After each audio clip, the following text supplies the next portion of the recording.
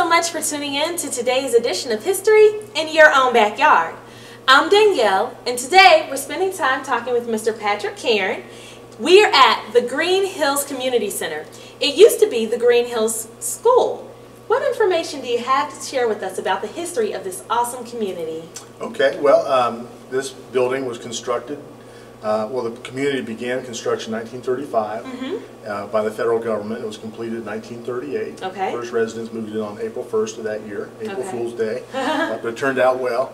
And this building was really the nerve center of the community. Okay. Visually, it stands out the way it's situated at the end of the village green. It draws your eye. And it was a K-12 school. Okay. And it was also, they showed movies in the gym. They had theatrical productions in the gym, both community and school.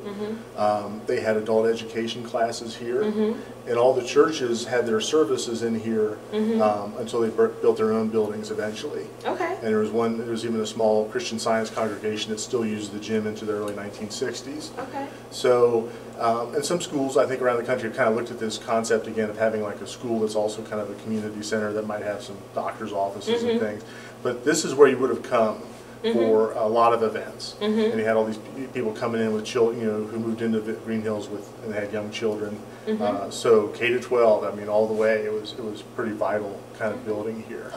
All right, so can you tell us about the other schools that were in Greenhills? Sure. Let me just back up for just a minute about this building. It was K-12, and then in early 1950s, Greenhills, the people formed a corporation, like a homeowners corporation.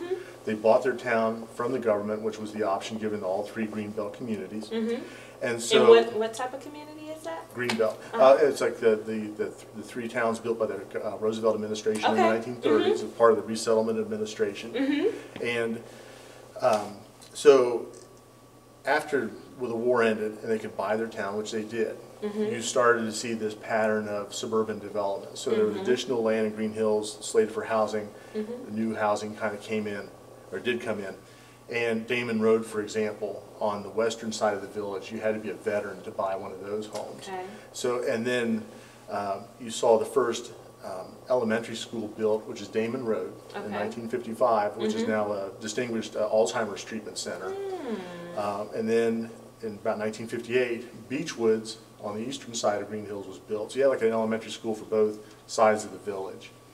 And then because there was a lot of suburban development south of Winton Lake, they built a school there because it was part of the old Greenhills School District, and that was Lakeside, which is now Winton Woods Primary South, and that came online in 1960. Okay. So you see this interesting pattern where you had one-room schools in the area. Yeah. Then you had this sort of very a K-12 building. Yeah. Which is also a community center, which is different. And then you had, by 1955, you had this as a 7 to 12 building. Okay.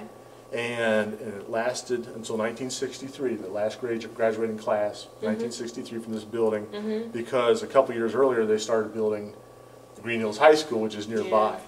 So this became a middle school, grades 6 to 8. I went to middle school here. Oh, wow, okay. And then the Greenhills High School lasted from 1963. It opened in several stages over the next couple of years.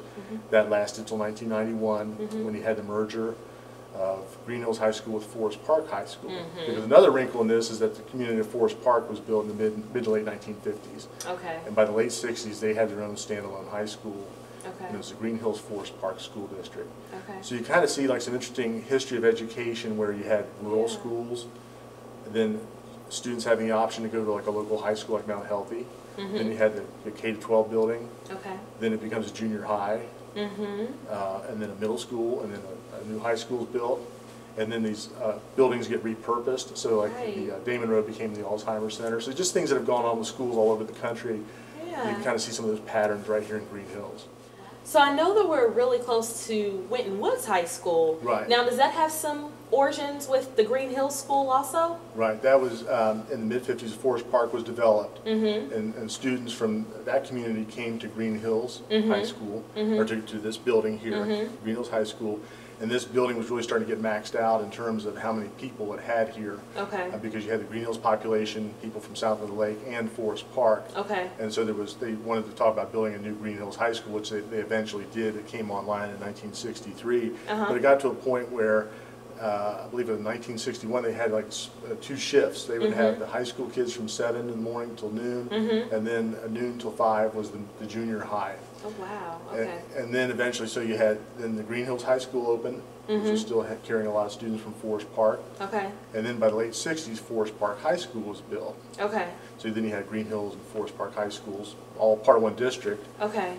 And then when the merger occurred, the former Greenhills High School became Wintonwoods Middle School. Ah. Forest Park High School became Wintonwoods High School. Okay, and so now, are there any schools left in Greenhills, or are they all now considered the Wintonwood School District schools, I guess? They're just considered Wintonwood School District, but okay. within the Greenhills area, the Wintonwoods Primary North would be the only remaining public school here in Greenhills. Okay. And then Our Lady of the Rosary, there's a parochial school that was here from the 1950s to about 2005. Mid-2000s, it closed. Okay, okay. So. Interesting. Thanks for that tidbit. Oh, you're welcome. Thank you. Being a former student, and we're in your old stomping grounds, what's one of your fondest memories have gone to school here?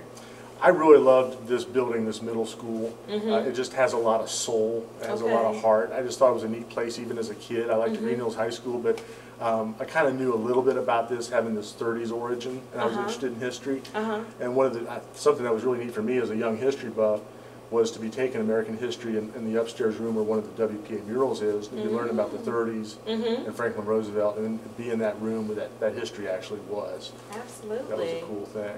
Sounds good. Well, thank you so much for taking the time out of your day to talk with us. You're welcome. I'm glad to do it. Thank you. You're welcome. Thanks again for tuning in to today's edition of History in Your Own Backyard. And many thanks to Mr. Patrick Cairn for teaching us all about the former Greenhills School. We really appreciate it. Remember, travel slowly and stop often. We'll see you next time. Bye.